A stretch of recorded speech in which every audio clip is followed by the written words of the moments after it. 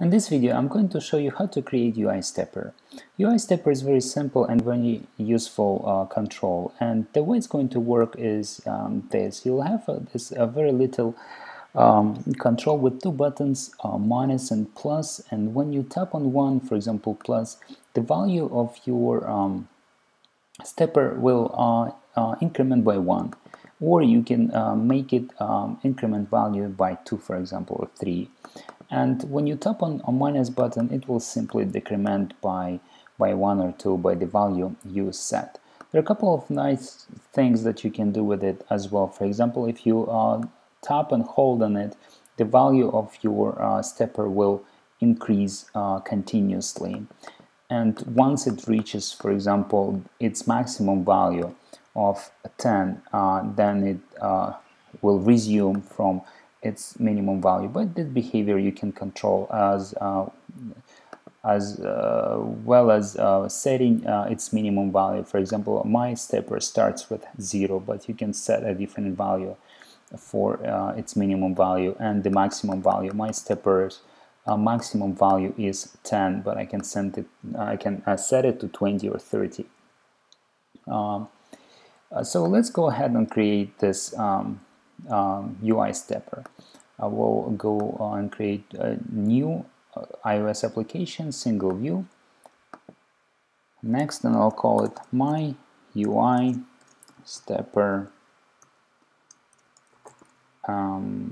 simple example. It's called like this, simple example.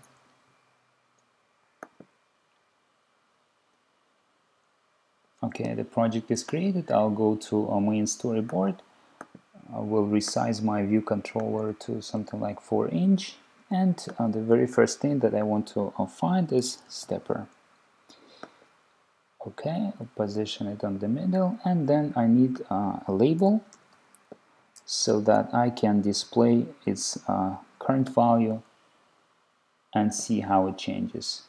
So I will first configure a little bit my label. I will set alignment to the center, change the value to 0, and stepper.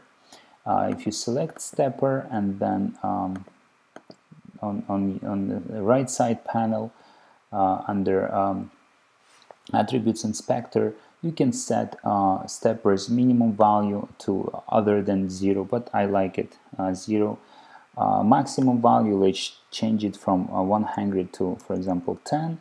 And here you can make a stepper to start not from 0, but for example from 1. But I will leave it 0, and stepper step value is the value that you want your stepper to step up by 2 or 3, for example, or to decrement by 2 or 3.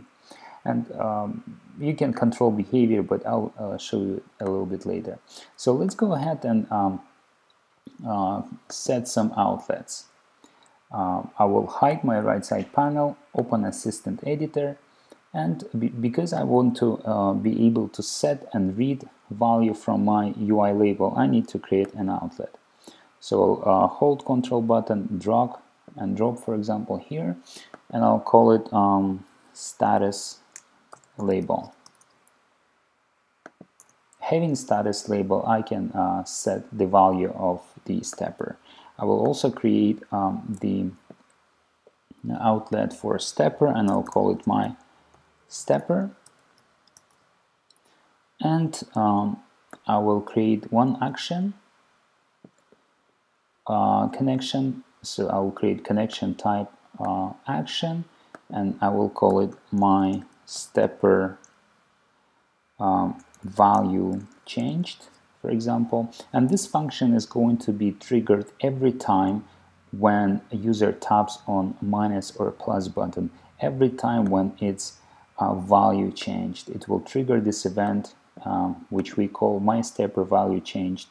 And for the type of of the sender, we will select UIStepper. Now connect. Now every time when user taps button, this function will be triggered, and we receive a sender here, and we can now access it and update the value of our label. For example, I will take the name of our label, status label, and I can change its text to sender current value. Now notice that UIStepper current value will be in double, like 1 point something, 1.0, and then 2.0. It will be a double value, and we cannot assign it to a string right away, and we will need to do a couple of conversions. Like, first of all, I want to convert it to integer. I do not want it to have point something, 0.0, for example, and because I still cannot assign integer to a text, I will convert it to string, like this. So now if I run this app on iPhone 5,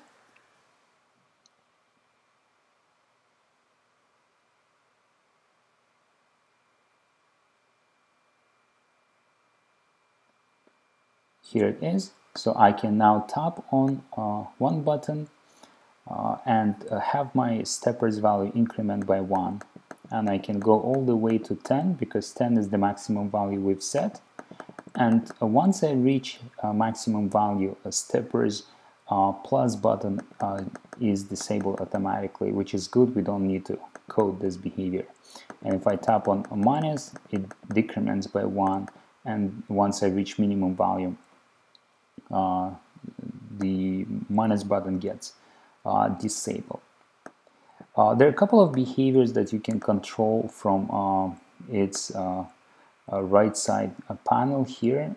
So and if I select stepper, you'll see that I can control auto repeat, continuous, or wrapping. For example, if I check the wrap function, my stepper will once it reaches its maximum value, it will resume from the beginning, like it will drop to 0 and start again, like this. So now if I go all the way to 10 now, before it was disabled, but now it will continue from the beginning again.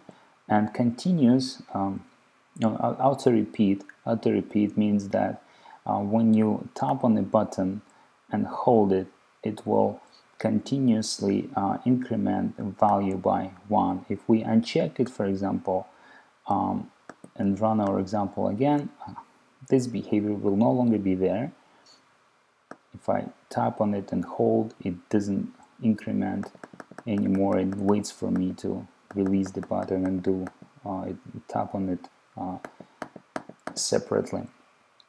You can also control stepper's property and behavior from source code. For example, if you hold control button and then click on UIStepper here, you will go to the source code of this class, and you will see different properties here, like whether it's continuous or not, whether it auto repeats or not, whether we want the wrapping behavior on off.